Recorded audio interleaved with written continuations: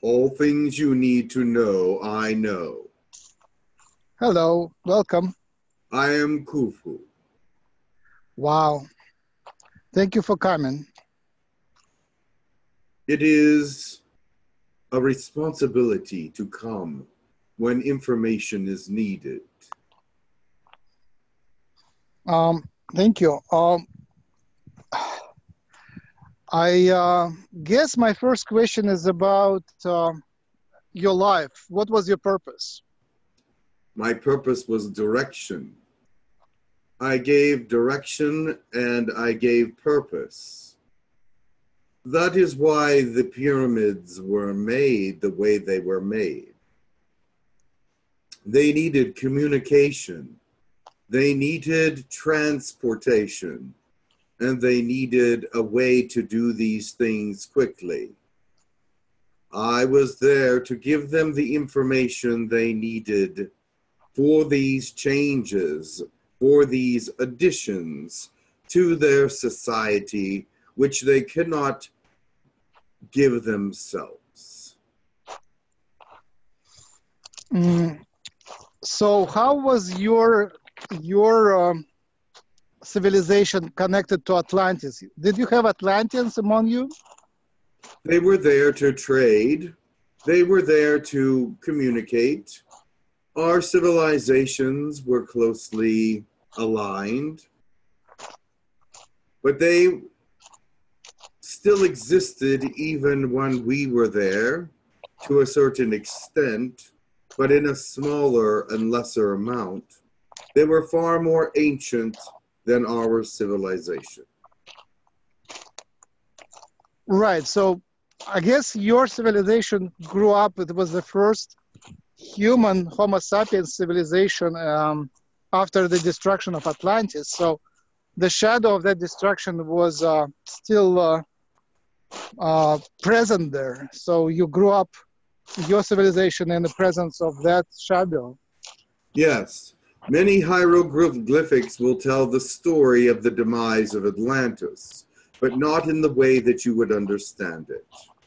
The thing is, their version of the demise of Atlantis sounds a lot different than what your scientists would believe, if they even believed that Atlantis existed.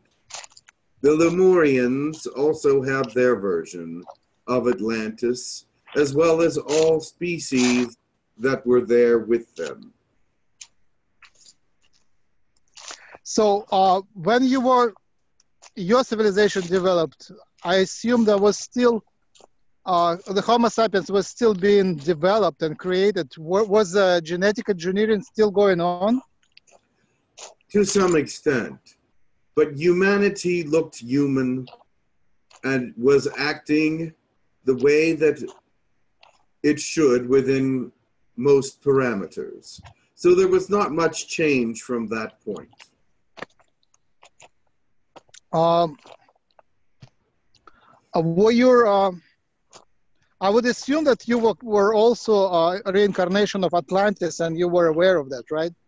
I was from Atlantis at one time, and that is why I had to return.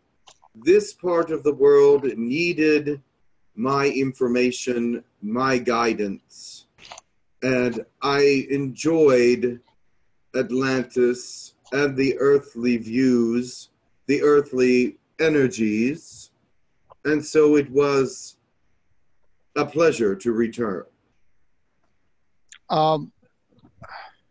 Were you a human or an alien, or a hybrid? I was not a human. Mm-hmm. I was from another place. Can you tell the race? I would prefer not to at this time. Okay. So there was a much of, how do you call it, much of hierarchy and separation. Basically, the rulers were of different race than humans, right? Correct. Unfortunately, we came not to be gods, but we were seen as gods and worshipped as such. There was no way for us to stop it. So we carried on as best we could with this kind of praise being given to us, which was actually a little bit of a setback.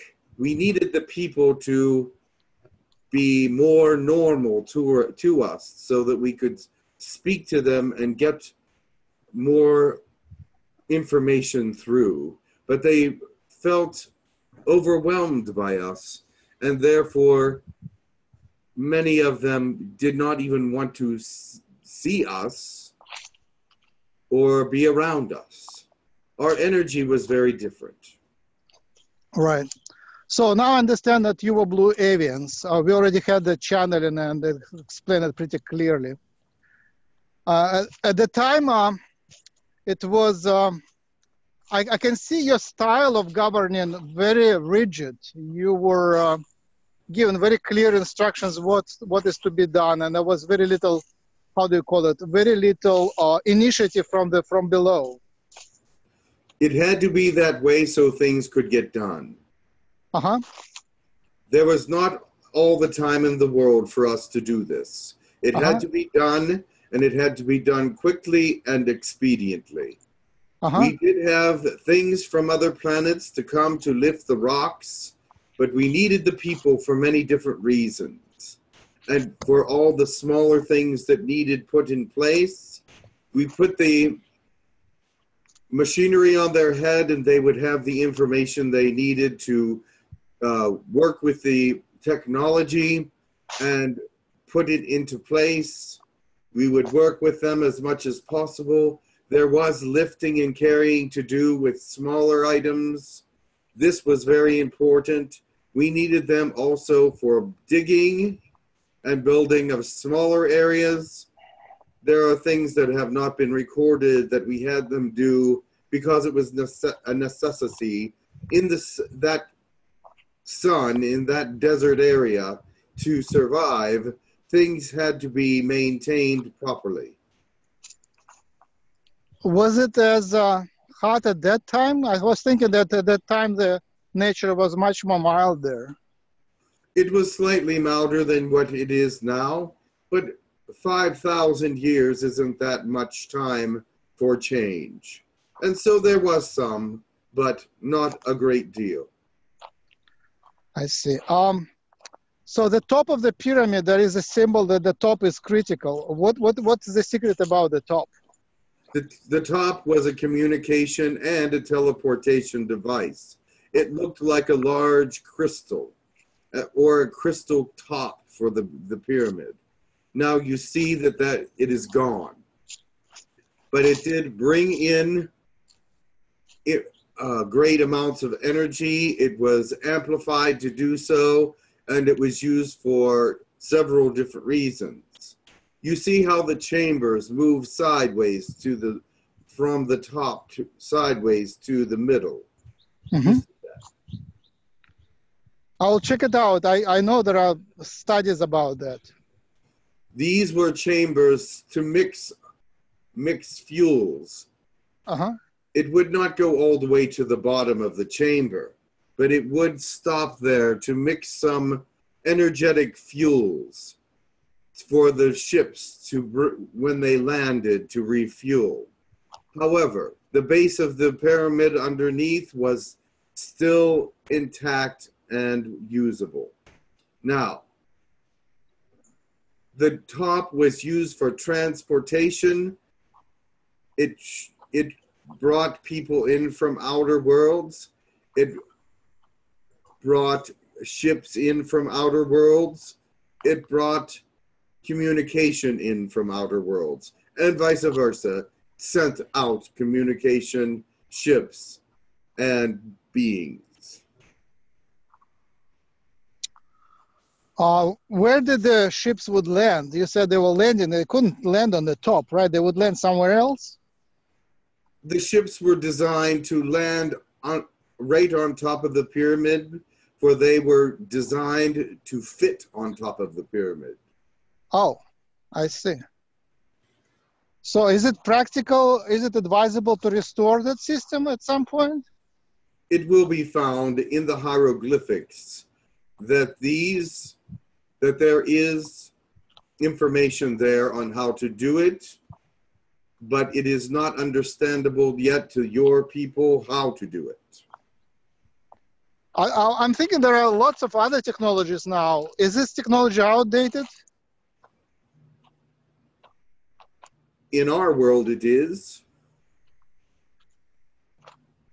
Uh-huh. Because there is a lot of ships world, around. It would be your super, whatever it's called, space program. Uh-huh. Has similar things that understand the pyramids more than other scientists. And so it is not completely outdated. Some of the information that is used for these things are still usable today in your society and many other societies. I see. The Mayan pyramids have a different shape. Were they used as also for landing and fueling the ships? Yes. I see. So there is a great interest in Pyramid of Giza as a holder of some sort of secret technology which would transform the Earth and help ascension of the Earth. There is something buried far beneath it. They are now finding the passageway to it, but it is several miles below the surface. The passageway is only partially finished being dug out. I know the humanity has wonderful digging machines which using lasers and can create huge tunnels, and they are trying to preserve the staircase, so they are not using that. I see. Right, it's very easy to destroy the technology by using that machine, unless you know exactly where to go and where to stop. Yes. So what's the purpose of this technology? Is it for ascension or something else? It is for all things.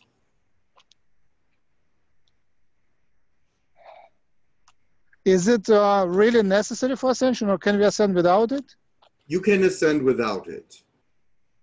But it would be helpful in some ways, but in other ways it might be detrimental.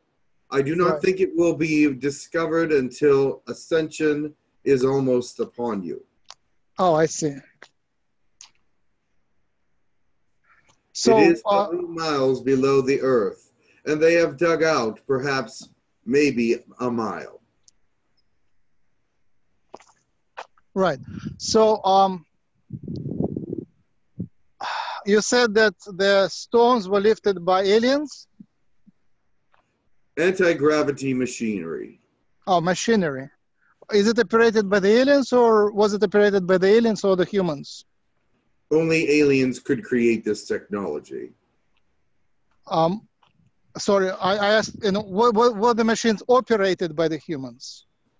They could be, yes. Uh-huh. With the right instructions.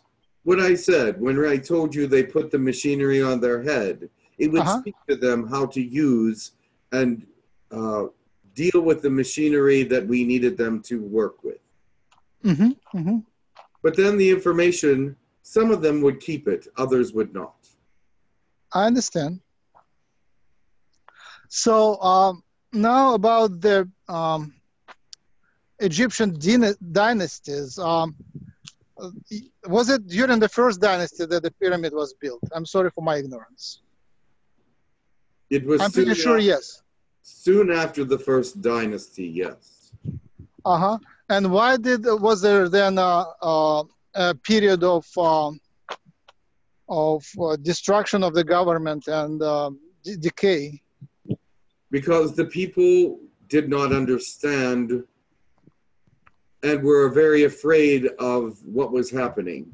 They saw people coming in and out from outer worlds, and they saw many things happening, and so therefore they were frightened, and many stopped working, and many stopped doing many of the things that were necessary for us to move forward. We had to appease them in some way, and therefore we showed to them that we could be kind, and we let up on the work ethic and let them be themselves for a while. And that led to a few hundred years of downtime? It wasn't it was only a couple hundred years. It was not that long. And then it was, so how long did the Blue Avians war with Egypt? When did you live there? They lived off and on there for several centuries, actually. I think there were four periods of, 4 dynasties or 4 periods of prosperity of Egypt. That was a special word for that. So was it through all 4, or the 4th one was already without Blue Avians? They were there during all 4 periods, but the last period they did not spend much time. They had other projects in other places. So only some of the Egyptian pictures show the birds. Some others show some other animals, like a dog, human, and some other. Was it like really a dog human there? Yes, there was a canine species. There is more than one. There's a wolverine species, the lupines. But also, they came for different reasons. And we had trade with them, and we had different reasons for bringing these beings to the planet. Now, the core of the Egyptian mythology is that there will be a time of a resurrection of the dead, and all the dead had to be in one piece in the valley of death. Is there any truth to that? There is some truth to that. The spirits will rise from those places because they were set in the stones. Those that were put in the stones for protection will finally rise and leave. So our current understanding that is the spirits leave right at the moment of death. There is nothing left, nothing of interest left. We know how to put them in the stones and in the places where they need to be to protect the areas. That is why the pyramids have lasted so long. There were marauders and there were times of war, but the protectors did their best to keep things safe. So there are spirits whose job is to protect the areas. Protect the landmarks that we made. Right. And at some point they will be liberated and let go. Yes. So they're still there. The spirits are still there protecting. And as they are in all of the alien sites, Machu Picchu, Pumapunka, and many other places. So the spirits are human, right? Some of them, not all of them. So then why is it important to keep the bodies in one piece for that purpose? Is it relevant or is it not? It is not relevant to keep the bodies in one piece, but a body will be returned to them when they escape from the stones. Or should I say, they will be let go from the stones. So there will be a resurrection and they would get their living body back? Yes. Would they be on Earth or elsewhere with the body? It will be on Earth, but it will not be witnessed by humans. They will get their bodies back and they will be there at these sites, but nobody will know where they are from. So they would plug back into the life, or would they die? What would happen to the living? They will be picked up. They will disappear. Oh, they will be picked up. So the promise will be actually fulfilled. Yes. And there is a service for picking them up? Of course. Have that already happened to some? There are a few that have escaped from the stones over the years, and they have already been, well, not all of them have been picked up, no. Some of them serve as spirit guides, some of them serve as ghost-like figures, but they will get their body back at the right time. So the fact that the Egyptian mummified their bodies and kept them in well-preserved is not relevant, it's not useful. It is for those that are in those mummified areas. The ones that are in the stones have a different story. They are not royalty.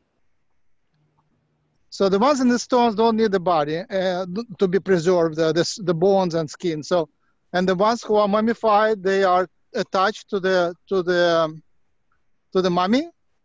They are attached. The bodies will be purified and revitalized. And even those which are in the museums? Especially those that are in museums. But no one will see it happen. But they will find the empty casings. Oh, interesting. Is there a time frame for that? No man shall know that time frame. Oh, sure. Oh, wow. But it's only valid for those who had contracts with you, or is it valid for any human bodies? It is only for those that have agreed to serve us in these ways, and for the kings who have done service with us as well. And the queens. So now if the body was partially destroyed, would it be easy for you to reconstruct it? Of course. And if it was completely destroyed? There is still DNA there to clone the body in many ways. Wow, interesting. Yeah, there is a movie, what's that? Indiana Jones and Crystal Skulls. It has some of that symbology and some of that resurrection idea. Yes. There was also, I think there was 12 of them, 12 crystal skulls. Is it? There are 13. Oh, 13, There are 12 crystal skulls that represent the stargates, and there is one crystal skull that is the controller of all the skulls. The one that will be set in the middle. These have all been found at this point, but they are scattered around your planet, but they will come together at some point. They do not have to be brought by their owners, if you will, but they will appear in a place set aside for them.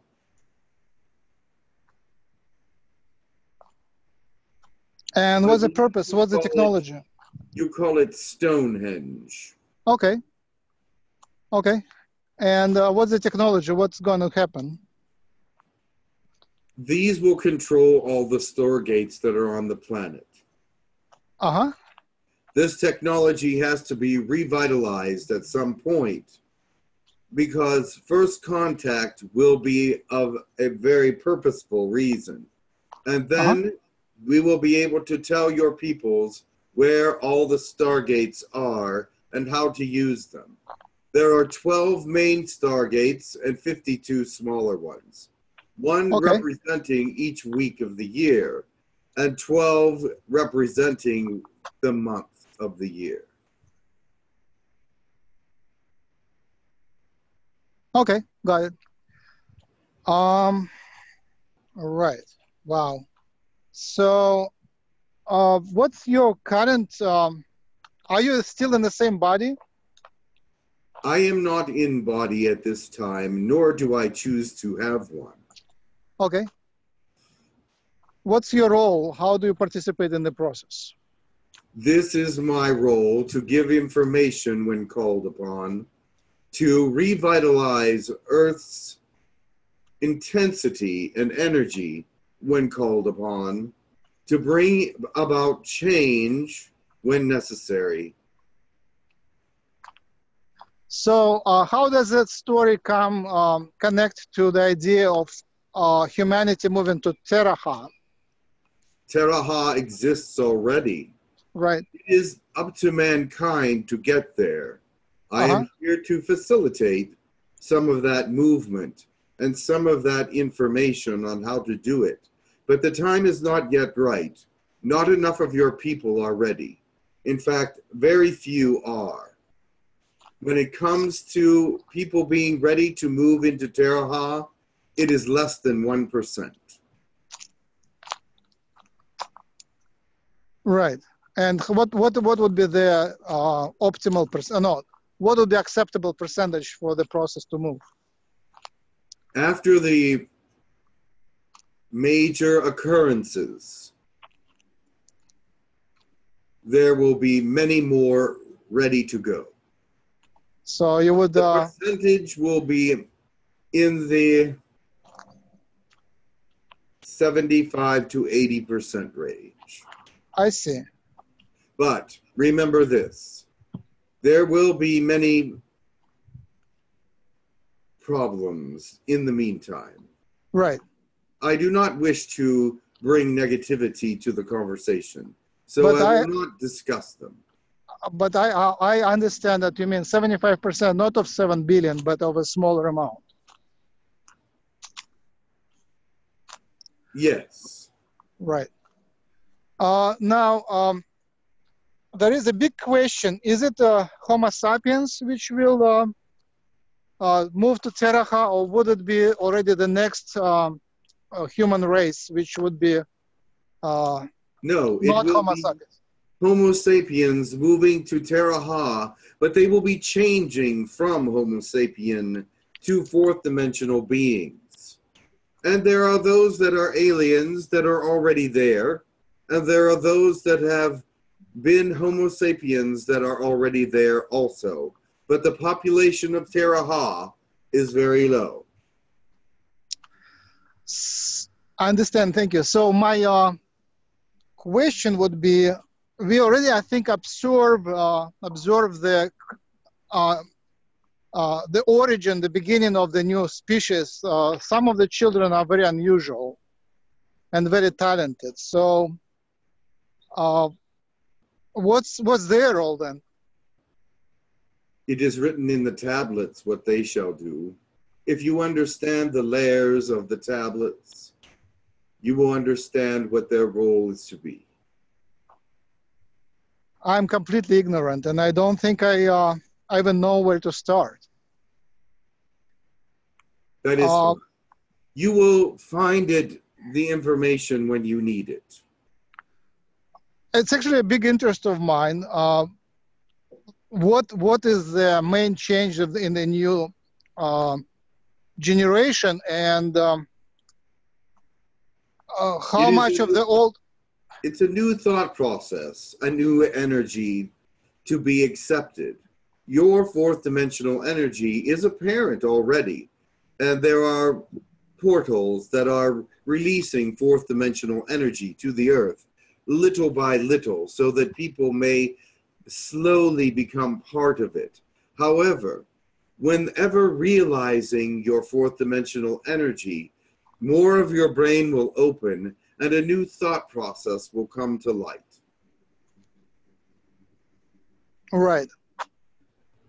Can you recognize that thought process? What is it? I'm feeling that there would be more equality and more egalitarian ideas of...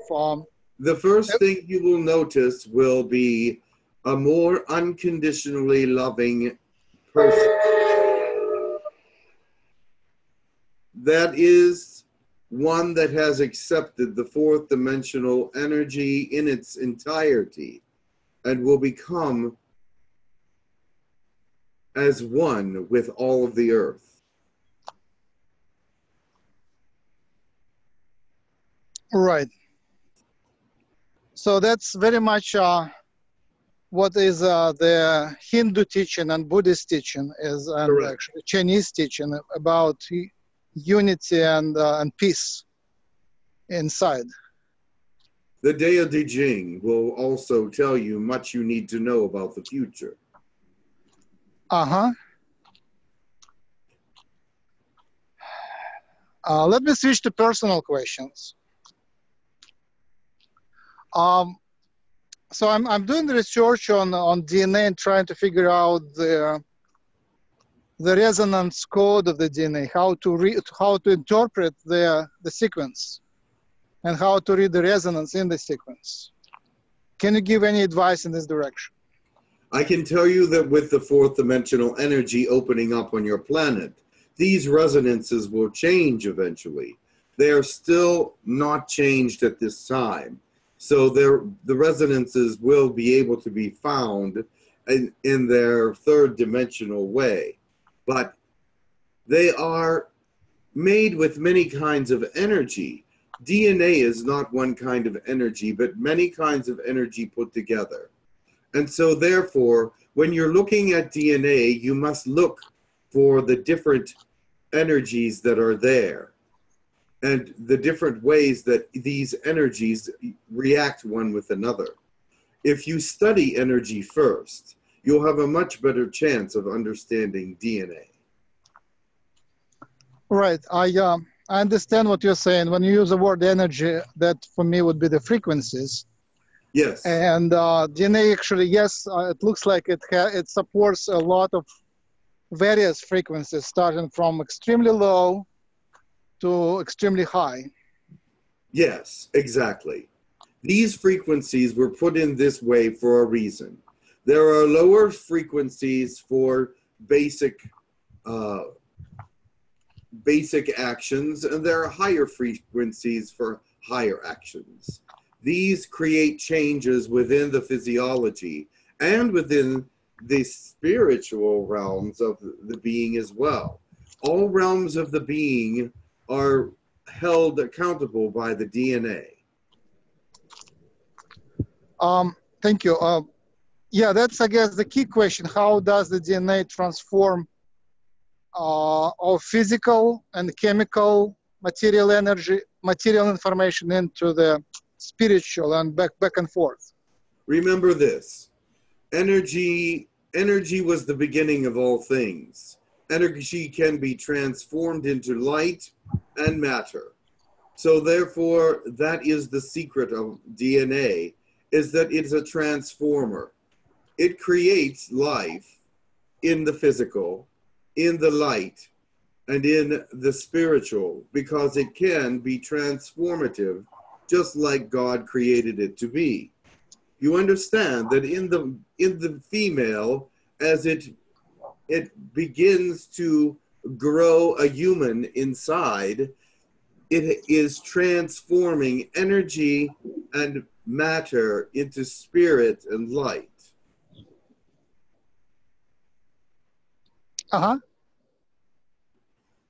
Right. Yeah, I understand. Right.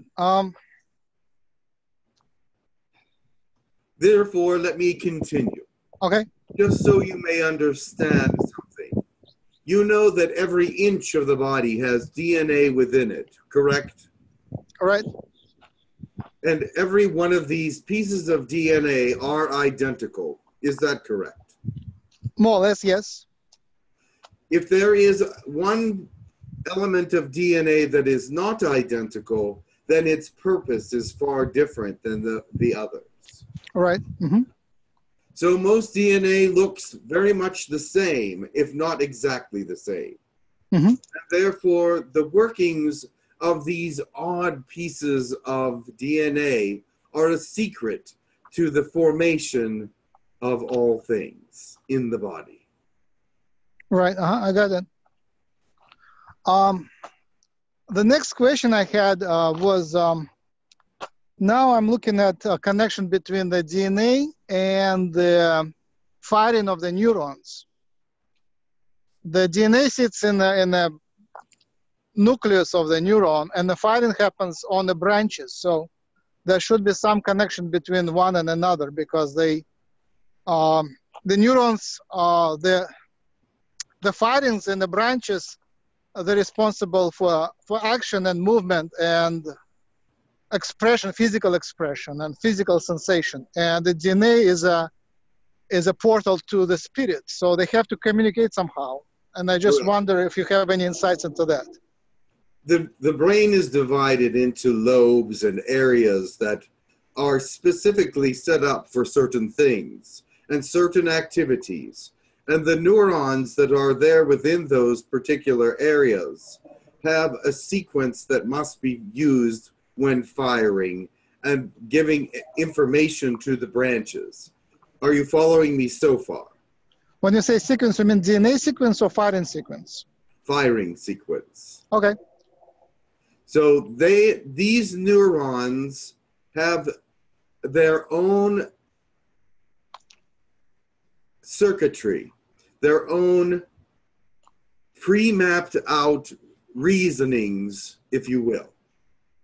And they can be worked just like any circuitry. You can run energy through parts of it and not through other parts of it. And so when the DNA wants to do a particular thing, they use a certain part of that circuitry and do not necessarily use all of it. I got it. But it will cause the firing exactly the way it should be to send the message to the part of the brain that needs to bring that into an action, such as the parietal, the temporal, the frontal, the occipital. Okay. These are the lobes of deciphering. Sounds great. And they go to the amygdala, which is the secondary check. The amygdala checks everything out and makes sure everything's working properly. Okay. Because it is not the main function of the brain to be the amygdala, but it is the secondary part of the brain for the amygdala to check and reassure that all things are working well. Does that make sense? Absolutely. New information, which is great. Yes. So therefore, you are firing your neurons in circuitry that are those particular energies that are different. The different circuitry of the energies make for the firing of the neurons. Right, but how does the DNA communicate to the parts of the neuron? Easily. There is a purpose. The DNA has created the body, so it knows all the purposes of the body and how the body functions. It is in control of the body in every way. And so it knows that even though the DNA is not the actual thought process, it dictates the thought process. Does that make sense? Yes. And so therefore, it knows what is happening in the body when the body is experiencing anything. It is connected in every single place by millions of DNA and nerves and many other things, electrical systems and things of this nature. So the information given to the DNA is sent to the brain, to the neurons, and therefore the correct energies are stimulated to give the response that is needed. I understand perfectly what you said. My clarifying question would be, is it discoverable, the physical nature of the connection, is it discoverable for us? Is it still electromagnetic or is it beyond electromagnetic? We have it is discoverable, but let me tell you how it's discoverable. You have to create a piece of machinery, a piece of technology that can register different kinds of energies in the brain as it's being used. Many questions will be asked, and then you will see what parts of the brain are giving what energies to where. Right, I got that. I'm still working on that connection between the DNA physically located in the nucleus, because it's a great question. It's very simple. DNA is separate physically from the branches. It's in the nucleus. Absolutely. And the branches are outside. It's like 2 microns away or 3 microns away. And sometimes it's even a few, 2 feet away. The branch could be very long, 3 feet away. So, Yes. I mean, there are two options. One option, there is a mysterious connection which is unmeasurable by our physics. And the second option, it is measurable. We just need to figure out what electromagnetic frequency it is or acoustic frequency it is. So the question everything is measurable in the universe. God did not create things that do not fit into a scientific pattern. So everything is measurable, but you have to know how to measure it. And that is what I'm saying. Right. So my question would be, are these waves already discovered by the humanity? Is it just plain electromagnetic electric, or is it something which we still have to discover, the nature of which we have to discover? They are on the right path. All right. So before we can crack that connection, we have to discover the new type of the waves, right? That you have to discover all the energies that are being used. Because right now you are only aware of certain ones. But believe me, there are much more. There are many energies in the universe that no one knows about. But God creates individuals, every species, with all the different kinds of energies there are. Because that's how he is. And you remember, he has created man and aliens in his own image or imagination. And so, therefore, he uses these energies. All right. You see, I'm trying to be practical here. I have very limited resources. And if that energy is not yet described, then that question has to be put away for a while. And I'm trying to figure out where can we crack the next discovery. We already know the principle that DNA is connected through frequencies with different types of the molecules and with branches. Some of these energies can work with color. That would be your next step. Right. That helps. Color is available, yes. Because there is infrared, ultraviolet, and many other kinds of colors attached to waves and energy. Right. And so, therefore, you can attach some colors, but you have to attach them in a way that you can see them. You see, the Egyptian language was unknown to scientists for a long time until there was a Rosetta Stone about 200 years ago. And a couple of people were able to figure out that it was the same inscription written in Greek, Egyptian, and one other language. Aramaic. So right now we have a huge human genome, 3 billion bases, which we already know the sequence, but we still don't know how to read it. So I think that's the most interesting project, to be able to read the human genome. And as I assume the biggest part of it is about the brain and how the thinking works. You'll find this message will also be in Sanskrit and other languages as well. But yes, I understand what you're saying, but I cannot shed a light on that at this moment because you do not have the information that you need.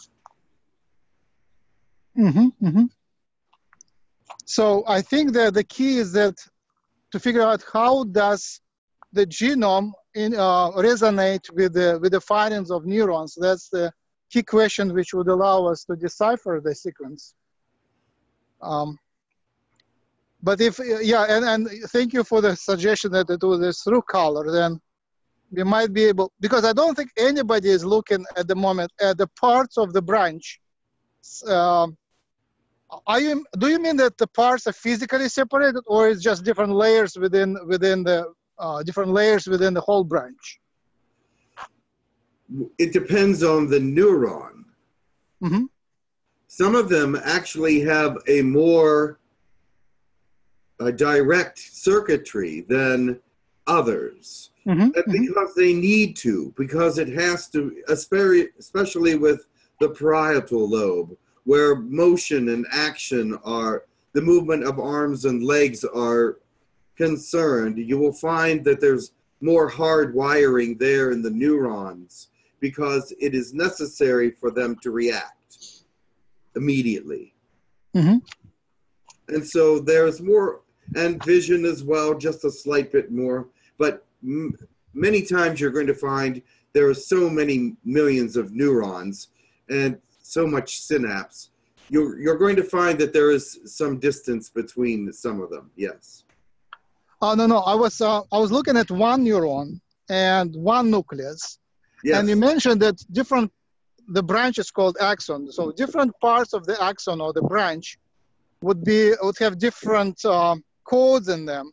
Yes. I assume that these codes would be written down in microtubules, because microtubules are best substance within the neuron, within the axon, which would...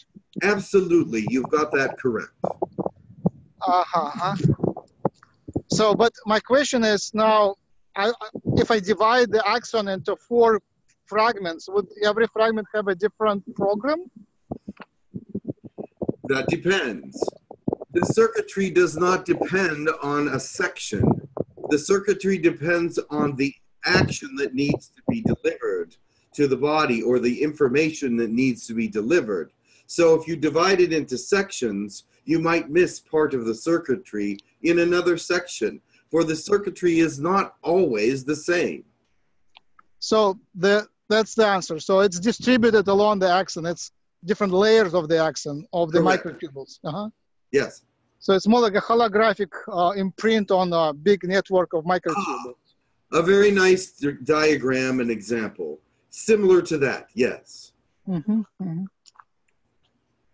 Thank you. That's all I had prepared for you. I'm just starting to study the Egyptian sources. I'm reading Puharich. Are you familiar with Puharich? Yes. Andrea Puharich. Yeah, he had very interesting. Him with many things. Say again that? I had helped him with many things. Right, thank you. Oh, what's your relationship to Tahuti? Are you the same thing as Tahuti? Yes. Wow. Nice to meet you in that capacity as well. Thank you, that helps a lot. I hope you learned something from what I had to say. Oh, absolutely. Your help was very efficient. Excellent. So I guess, what time is now? Let me see. Oh, I'm running out of time. I guess the poetry. Are you into poetry at all? Poetry? Uh-huh. I have read poetry. I am into all forms of literature. I would invite for closing, if you could give us some poetry. In Egyptian language would be great. If not, then in English would be great as well. I can do it ancient Egyptian if you wish. That would be great. Thank you. One moment. Oweha wan ua nachkat anzikwat naikarujant ninyo wokwa yashan yidwat kakwa yafwat yush moshat nahak watita wa nahayomonje jumvyopo po kakwa asi shenje opik te nikwekia awa andunje patakte kikrat nashinja chopyo klats shako tiembo ta and zuke pied kowa shugash kenji wala rach nachshut tura tak.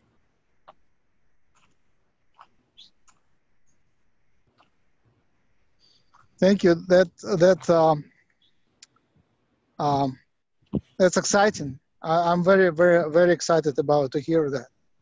It's a few thousand years old, so it's nice to connect to that time.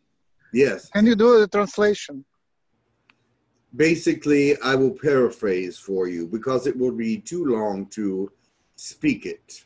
Thank you. We have harnessed the sun's energy and used it in small pieces to put together a world of miracles for everyone around us.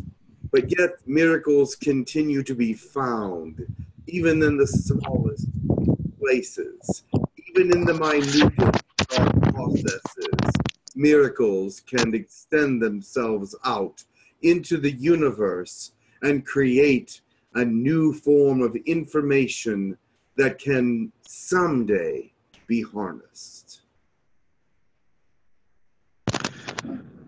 Thank you very much. That's great. And by the final closing blessing, and I have to close at that time. If you wish. May God richly bless you and bring information to your brain that is not there yet, that he might expand your thought processes so that you may know the things that he wishes for you.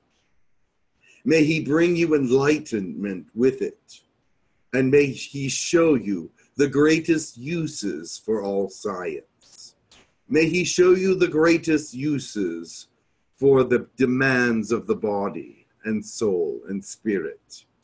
May God be with you in your essence, in every molecule, so that you may expand out into the universe with your thoughts and your perceptions.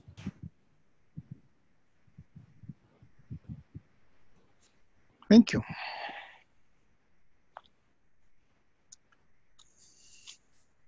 Let me give you my chant for the closing.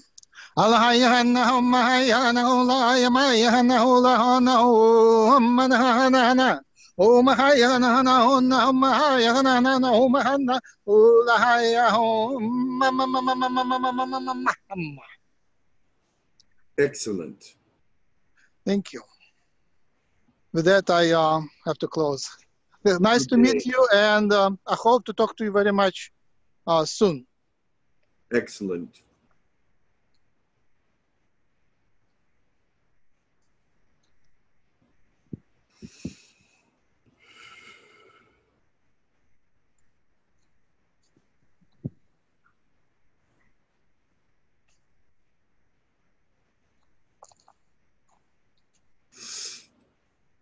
Hello? Hey, welcome, Jim. How do you feel? I feel great. How are you? That was a good session. Very helpful in many ways. Oh, good. He was a very strong source of information. Yep. I think we found a gold mine. Yeah, he was real deep. I'm a little more used to blue avians. They're strict, but logical. It's easy to, you have to talk to them as a lawyer. Yeah. That's funny. I mean, they're not that emotional. If you explain your position, they adjust. All right. You just have to clarify logically the reasons and why it is justified to ask that question. Wow. All righty then. All right. Thank you. All right. Have a great day, and I will talk to you soon.